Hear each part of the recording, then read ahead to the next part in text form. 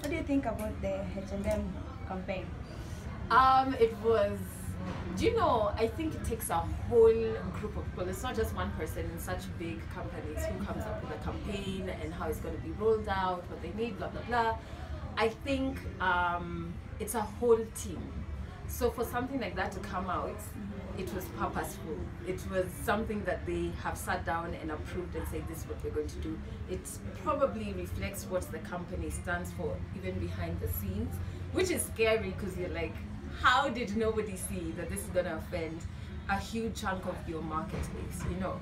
I think it's about time, especially with everything that's happening in the world, people standing up for different things and what they believe in, for Black people to put their money in businesses, in corporations, in projects that actually reflect their own ideals, and to withdraw their money from corporations that don't, right? So they've shown you what they think about you. Now it's up to you to decide whether you still want to put your money in that and grow something that is clearly against your kind or you, or are you going to stand for something? So it was a very purposeful campaign. I don't buy the crap that it was by mistake. People don't make such mistakes. So I think it was very purposeful, but I think now what?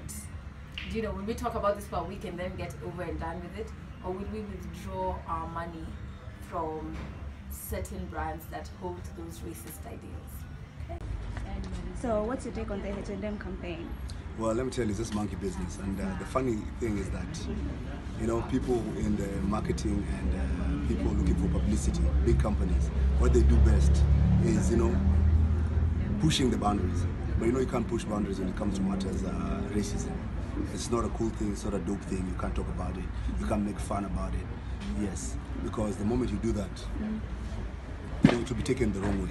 It will never be interpreted in any other way. So H&M, aka horrible merchandise, because you know what, you know their stuff, but you can't even wash them and wear them again. Once you buy it and wear it, it's dope, and then the moment it enters the washing machine, or you just wash it, you just have to throw it away. And you see, we've never called them out on that.